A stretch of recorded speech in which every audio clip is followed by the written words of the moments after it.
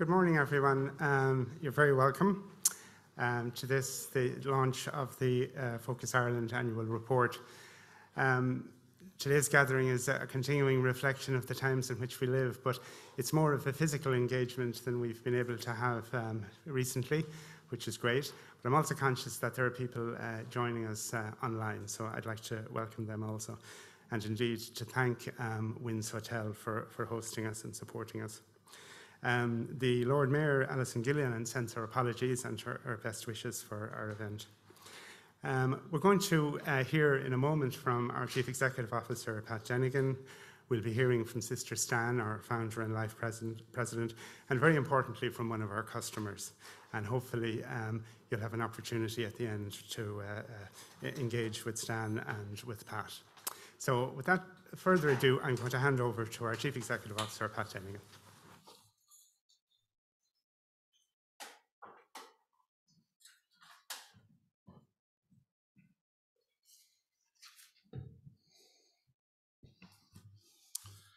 Thanks, Michael, and hello, everyone. Welcome to the launch of our annual report for 2020. This is another new departure for Focus Ireland in that we are launching our annual report using both an in-person and an online hybrid format. So thank you to everyone for joining us this morning in whichever way you join us. While we were planning our work and goals for 2020 at the end of 2019, we already knew it was going to be a challenging year. The number of people experiencing homelessness was at the highest level ever, but there were some early signs that family homelessness was beginning to plateau, which we thought would give us a rare opportunity to refocus on our vision of ending rather than managing homelessness.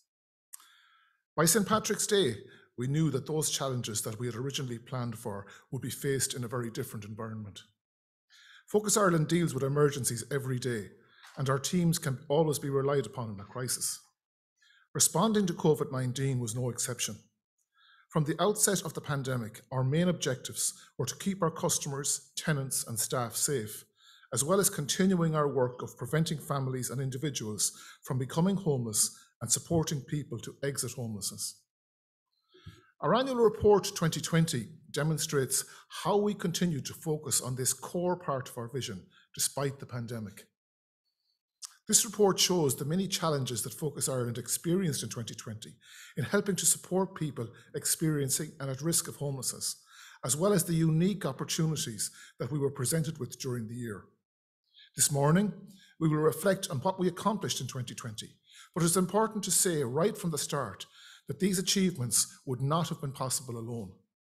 One of the remarkable features of the response to the pandemic was the renewed sense of partnership, collaboration, and teamwork between NGOs, local authorities, state agencies, the Dublin Regional Homeless Executive, the government, and the health services. Solutions were found to previously unsolvable problems. Red tape was cut, and access to housing and safer emergency accommodation was fast-tracked. One of the clear demonstrations of this partnership meant that together we ensured that people experiencing homelessness in Dublin suffered fewer deaths from COVID-19 than in almost any other major city. Partnership has always been a core value of Focus Ireland, and we know it is essential to solving homelessness. The renewed sense of partnership and trust are aspects that we believe we all need to retain, learn from, and build on as we work together with the shared goal of making homelessness a thing of the past. In our annual report 2020, we want to explain the work we do and the difference we make. So the report is structured not around our own internal organisational units, but around the people we work with, families, young people, and single people with complex needs. In the section on families, we cover the work of our prevention services around the country, our Dublin Family Homeless Action Team, our housing services, and our research and advocacy projects undertaken to support families, and the key donors and state partners who made that work possible. Our work with young people and single people with complex needs is reported in the same way. Of course, for transparency and accountability, the details of how we deliver this work are important too. Therefore, at the core of this report is a comprehensive director's report and independently audited financial section, which allows you to understand how we deployed our resources to the greatest effect during the year. Every part of Focus Ireland rose to the challenge that 2020 brought. Our staff responded with incredible commitment and innovation right from the start of the pandemic. Our case management teams shifted to providing online support to customers where possible. We repeatedly adapted our services and housing to meet the needs of customers while making sure we adhered to public health guidelines. We worked with the HSE and the DRHE to develop new approaches to help protect the most vulnerable people we support, which resulted in the opening of a new shielding accommodation. But despite all the restrictions, there are a couple of examples that stand out for me. It is a testament to our teams and staff at the coffee shop that they served over 82,000 hot takeaway meals in 2020 and continued to provide expert advice right through the pandemic, providing a vital lifeline when almost everything else was closed. It is also incredibly important that despite the difficulties that the pandemic presented to our work, we were able to support a record 1,829 households to avert the risk of homelessness or to move to a new secure home in 2020. There are many routes into homelessness, but every route out involves an affordable home. For 30 years, a key part of Focus Ireland's contribution has been to provide affordable homes through our approved housing body, Focus Housing Association. During 2020, we worked with local authorities and state agencies to directly provide 130 additional homes to people moving out or at risk of homelessness. This is just a small overview of some of our achievements last year, and I would invite you to read our full annual report 2020 to get an insight into some of our incredible accomplishments from last year. However, our work is about more than statistics, and we also believe that we should be measured by our impact on the lives of people we support. So I also invite you to read about some of the families and individuals that we supported in 2020 and the difference that living a safe and secure home has on people's lives. The belief that we can end homelessness is core to Focus Ireland, and we know that the skilled and dedicated work of our own frontline services must be underpinned by effective public policies on housing and social services. While it may seem like a long time ago now, early 2020 was dominated by anticipation of an imminent general election. In the run-up to the general election, during the campaign, and during the government formation talks, Focus Ireland highlighted the policies and priorities that our experience told us were needed.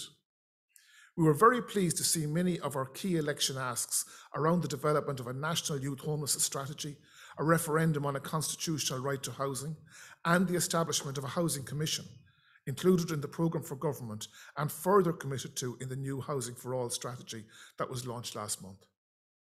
Homelessness and the housing crisis were one of the main issues that voters wanted tackled by the new government, and our work made sure that the difficulties experienced by those at risk of and experiencing homelessness was not lost once the COVID crisis began. We hope that our campaigns over the last 18 months, like our Focus on Families and End Homelessness campaigns and our research, have all contributed to a better understanding of the solutions to homelessness among public representatives and to a more effective policies. Now I would like to introduce a short video about our End Homelessness campaign. We have called for a commitment to end homelessness for a number of years, and over 10,000 people signed our petition, which we handed into the 3 government parties before the summer. This short video from the campaign shows why the commitment to end homelessness is so important, and it is so positive that it is included in the new government strategy.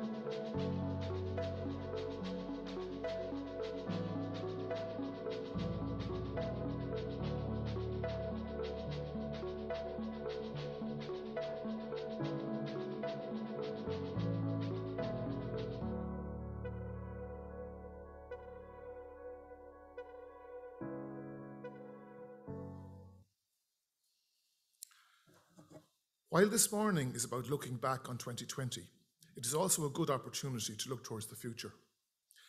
Increased family homelessness has been one of the most distressing aspects of the housing and homelessness crisis, and Focus Ireland has, in collaboration with the Dublin Regional Homeless Executive, local authorities, the HSE and TUSLA, continued to lead the way in understanding and responding to family homelessness. In January 2020, we opened the Focus Ireland Family Centre to provide essential support to vulnerable families. And to date, we have gained welcome support from the Department of Housing, the DRHE and private donors. More needs to be done. But I believe that with the support of donors and statutory partners, this new service will play a vital role in supporting families across Dublin in the years ahead. At the end of 2020, we came to the end of our organisational strategy period. And at the beginning of this year, we launched our new strategy that will guide all of our work for the next 5 years. At the core of our new strategy is the vision that homelessness can be ended. This goal of ending homelessness can sometimes be dismissed as naive. And of course, we recognise that there is still so much to do to achieve this. We know that there will always be nights when someone needs shelter.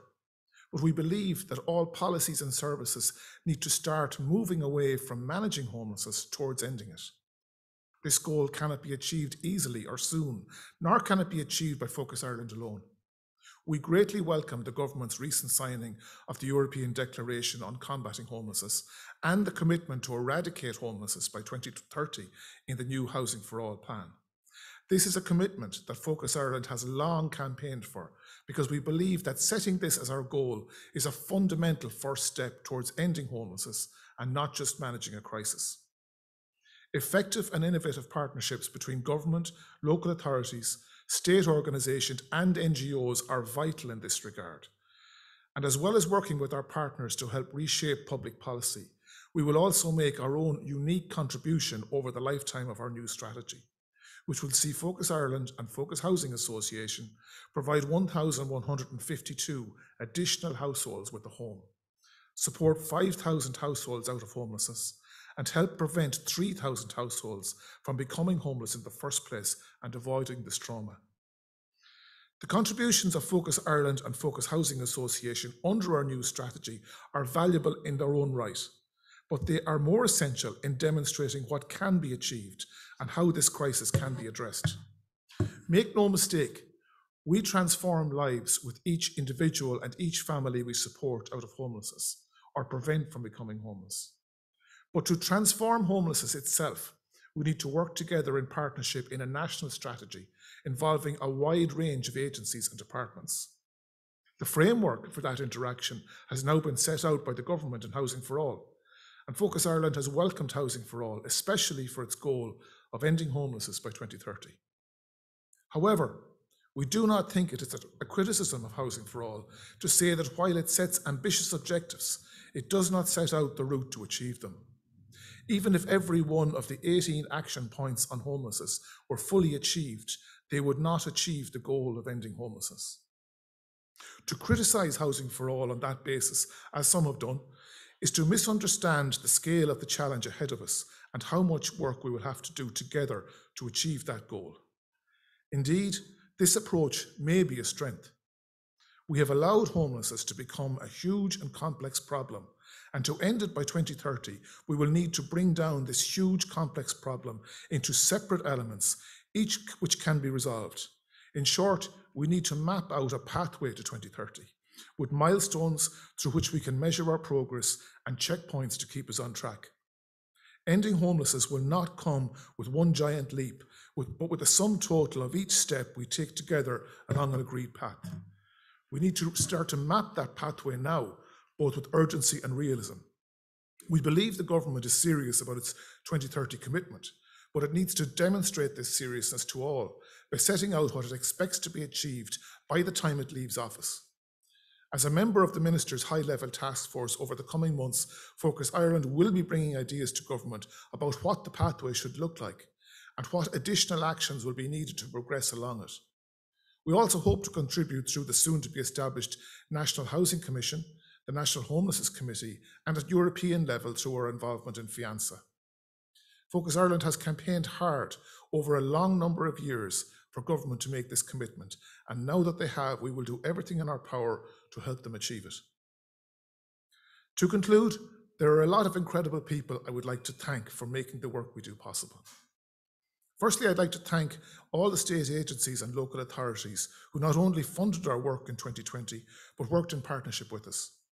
As I've spoken already this morning, nothing can be achieved alone, and our partners also have a lot to be proud of. I want to thank our individual and corporate donors who stood by us during very uncertain times.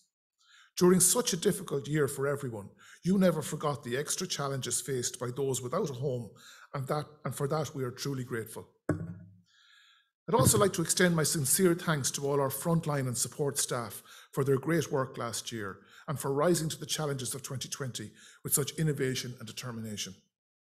I'd like to thank the board members of Focus Ireland and Focus Housing Association, who all gave their time to us voluntarily, for making themselves extra available to deal with issues as they emerged, and for guiding Focus Ireland through such a challenging time, while simultaneously never letting the delivery of good governance procedures slip.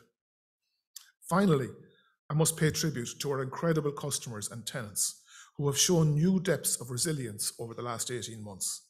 Thank you for working with us, for following the new regulations, and also for looking after each other during such a difficult time. Now I'm delighted to introduce you to Khaled here in front, who is here today to help us launch our annual report. In a moment, Khaled will tell his own story, but I would just like to say it is stories like his which show there is a way out of homelessness for everyone, once the right amount of support is there when it is needed. Thank you, Khaled.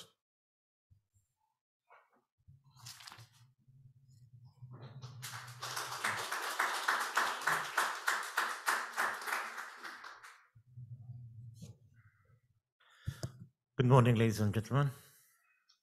My name is Khaled Kisses. I'm a married guy with 4 children. 3 of them are already in college, and 1 of them is working. When we first came here, we came as a result of the ongoing situation in Libya. I come from Libya, by the way, and the civil war did not give us or provide us with any security and safety anymore. The deteriorating situation made it very difficult for any family in Libya to live securely and safely. In the early 2000s, I was here in Ireland, and I stayed about 3 years. I had a son who was born here, but we eventually went back to Libya for personal reasons. When we felt really unsafe and we feared for our life, my son, who was born in Ireland, came back and here to Dublin, and he stayed with his aunt. Things were not easy for us anymore. We even felt physical threat as a family. So we decided to all come and join our son here in Ireland. Of course, after a while, we were housed in emergency situation accommodation, and we had to move from one hotel to another like every day. As a family, we were housed in one room, and you can imagine that, a family packed in one room with children already in school. For a child who does not speak English and he has to go to school, the burden was too much. The challenges were really, really overwhelming because they were expected to do well in their academic studies. They were expected to learn English. They're expected to integrate in society and make friends. And that, of course, cannot be done when you are homeless, when you are given emergency accommodation and you are packed in one room with all your brothers and sisters. That was really difficult for them. It was also difficult for my wife, a mother who had to look after her children, care for the family, and at the same time, she was expected to learn English and integrate into society. The challenges were really, really too much. But these challenges and this hardship came to an end in the year 2020 when we were housed by Focus Ireland, and we were given a nice house in a really nice area. The children got their confidence back and they started doing really well. They picked up the language really quickly. And as we speak today, 3 of them are in college and 1 of them is working. My wife, that lady who came here with the children and had the role of looking after the family, she did not speak English and she was in one room with her children. Today, with her work and efforts, she joined the TOS program, the community employment, and she got a job as a retail assistant in NCBI charity shops. On a personal level, myself, I was looking for a job and I probably made 100 applications to get a job, but it wasn't easy. I never made it. I only secured just probably a few interviews, but those interviews got me nowhere.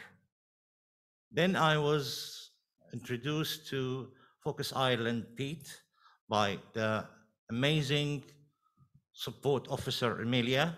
Thanks a lot for this. And she introduced me to Pete program, and they have helped me tremendously.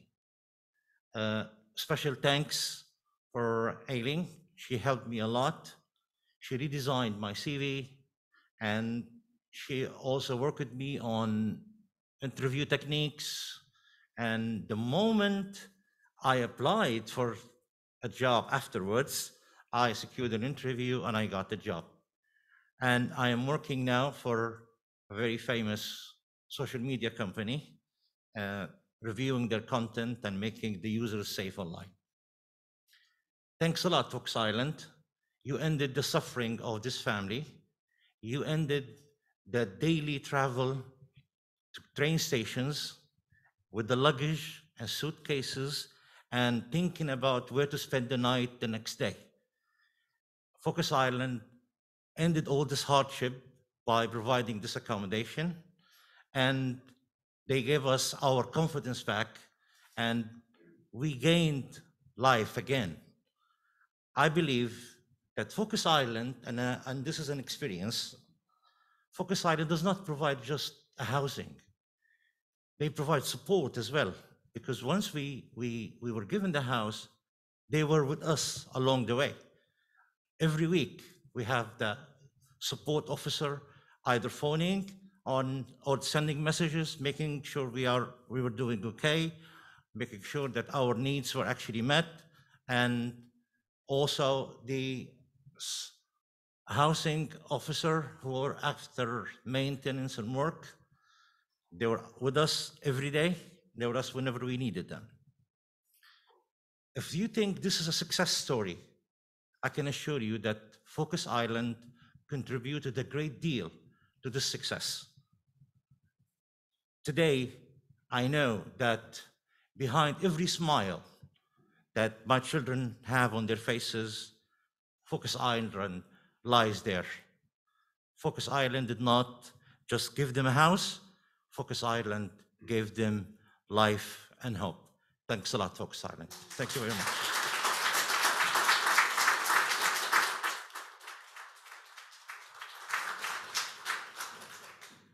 Thank you very much, Khaled. Thank you indeed. Our customers are obviously central to everything that Focus Ireland does, and it's important that we hear the voice of our customers. And within the organisation, I know our staff listen very carefully to our customers, but it's important for us that that message is communicated to the wider public as well, that what Focus does with the support of our donors does make a difference, and Khaled and many others are testimony to that. So thank you for sharing your story with us this morning, Khaled.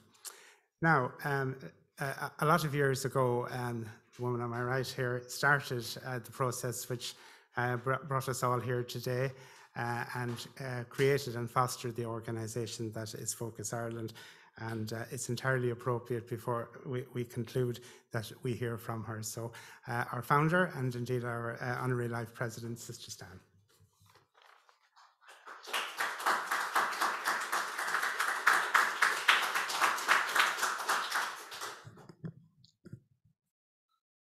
Thank you very much, Michael, and good morning, everyone. And thank you for joining us this morning for the launch of our annual report. 2020 has been a very challenging year, and we are still dealing with the public health emergency. But during the year, as Pat has said, Focus Ireland has worked more closely than ever with the statutory bodies and with other partners to protect homeless people during COVID. There are no positives from pandemics, but we can learn some lessons. And one lesson is we have seen what happens when the government and the people work together for a common cause. And we believe that the very same thing can happen with regard to homelessness if the government and the people work together to end homelessness. The challenge for us now is to build on what has been achieved, of what we've experienced in coping with COVID, and make that a turning point in working to end homelessness. Focus Ireland has a very strong record of having a progressive approach to homelessness. And in drawing, we believed really from the beginning the importance of identifying the routes and pathways into homelessness, and then working through policies, services, and legislation to block those passages. In that way, we would prevent individuals, young people, and families from becoming homeless in the first place. And the rationale behind that is that we not only need emergency beds, but we need above all a clear plan that looks beyond the bed for the night to providing permanent homes with supports when needed.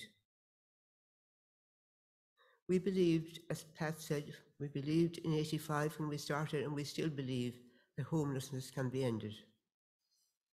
And therefore it was encouraging in hearing through the recent strategy by the government, Housing for All, with a commitment to end homelessness by the end of the decade. This is something that we have sought for many years.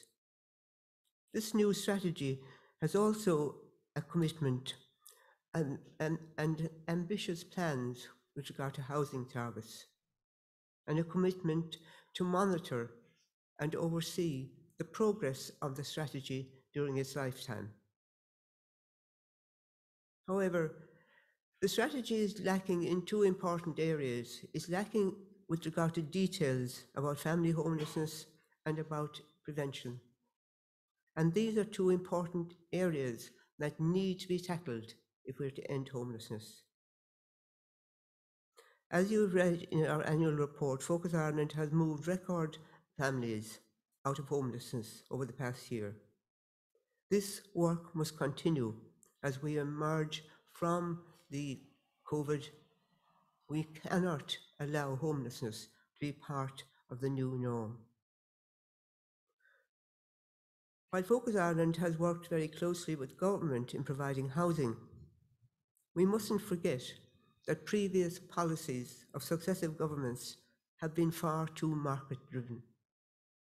They relied on the market to provide social housing and to end homelessness. The market did not and never will end homelessness, and we shouldn't expect it to. This new government strategy must deliver change if it is to succeed in ending homelessness. That means actively building more social housing. It means taxing people who hoard building land, and it means providing better support for tenants who are at risk of eviction. Delivering social houses has continued for too long to depend on acquisitions and leasing.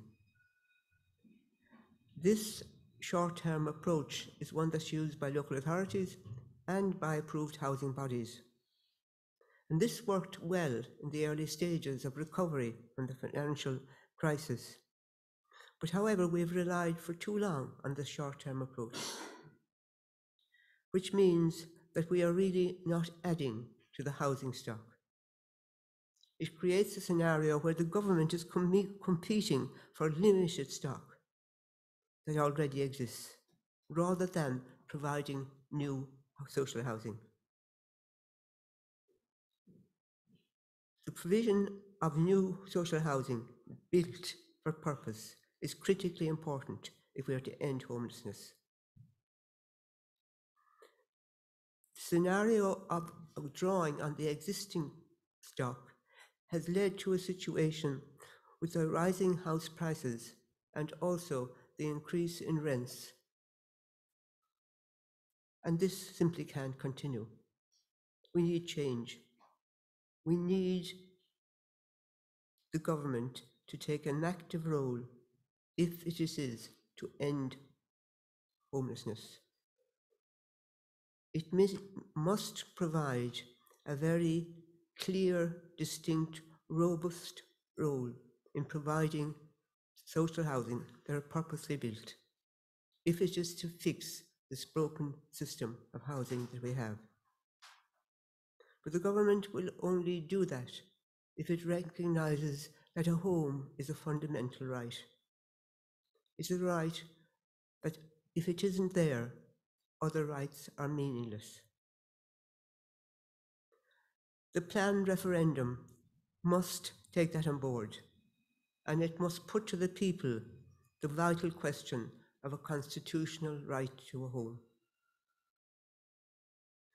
Even as we move from out of COVID, hopefully, at the same time, we face a certain amount of uncertainty. It will undoubtedly have reaped havoc and destruction on many people. Not only the families and individuals that suffered sad bereavements, and not only the job losses and the businesses, the closure of businesses, but very likely it's going to lead to a looming recession. This is classic circumstances for the rise of homelessness, an outcome which we must desperately avoid. And this is something that can be achieved if and only if the government and the people have a very clear, positive, and unshakable commitment to end homelessness. And that will only happen if we believe that everybody has a right to a place called home. Thank you. And now I want to introduce a short video. One night can change a lifetime. Hey, I'm home. It can shine a light on something you never thought would impact you. It can make you face a reality you never imagined. It can open your eyes. But one night can also change a lifetime for the better. This October, join Focus Ireland, Bord Gáis Energy, Ready, Mum? and people across the country as we sleep out in our homes and gardens to stand in solidarity with people experiencing homelessness. Sign up at shinealight.focusIreland.ie to help us raise vital funds by giving just one night to change a lifetime. Sign up, sleep out, and share your experience. Focus Ireland's Shine a Light Night, proudly supported by Bord Gáis Energy.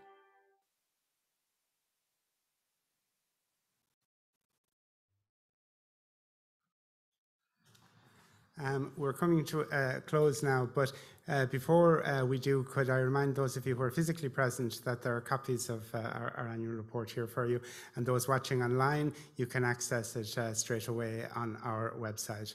I'd like to thank all of you for attending physically here, and Khaled in particular, our customer representative, and of course Stan. Stan and Pat will be lingering for a little while if any of you want to engage directly with questions. But for now, once again, thank you all for attending. Thank you. Bye.